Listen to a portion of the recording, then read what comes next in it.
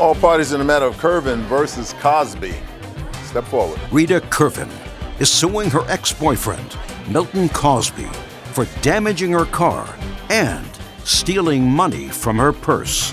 I'm sort of confused, Miss Curvin. Mr. Cosby is a friend of yours. You have an on and off relationship with him, and he's married. Yes. And you were out with him one evening at a bar, and that was on November 26th. You went out to celebrate your birthday, and according to you, things didn't go well that evening, and without your permission, Mr. Cosby took your car. That's correct. And he took your car, and according to you, he damaged the bumper of your car. Yes. And also, your pocketbook with some cash in it was in the trunk of the car, and he took the cash out of your pocketbook. Yes. How long have you known Mr. Cosby? All my life. Has Mr. Cosby ever stolen money from you? Years ago, not recently. I mean, within... Well, how many years ago? You're 50. How many years ago?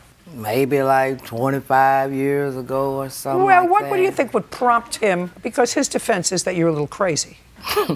So I'm trying to find out. So what do you think would prompt him when he took your car without your permission from the bar? What do you think would prompt him to steal money out of your pocketbook? I don't know. My purse was locked in the trunk of my car. When I got to my car to retrieve my car from his house, my purse was no longer in the trunk of my car. My bill folder was not in my purse, and my credit cards had been messed with too. And my $200 for my insurance car payment money was gone. So how much cash was in the bill folder? I had $160 thrown away in a part of my bill folder. I had that $200. Was still there. Just a minute. So that was still there. It was still there. The $350 I had in the front of my bill folder, it was still there. I had two $100 bills off in my purse for the car insurance. That was missing out of my purse. Did you take her money? No, ma'am. Okay.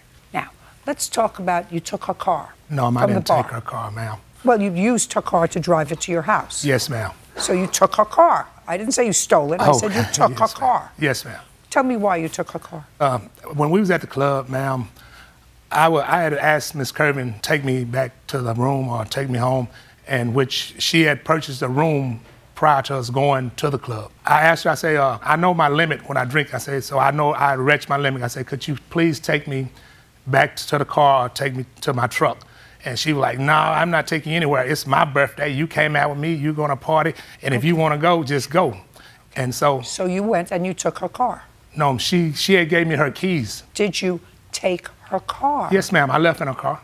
Well, Mr. Cosby, what kind of nutty thing did you just tell me? You just told me that you had been out with her, that you had reached your drinking limit, and you weren't going to drink anymore. So then she gave you her car keys and you drove home. Why would you get into her car if you were drunk?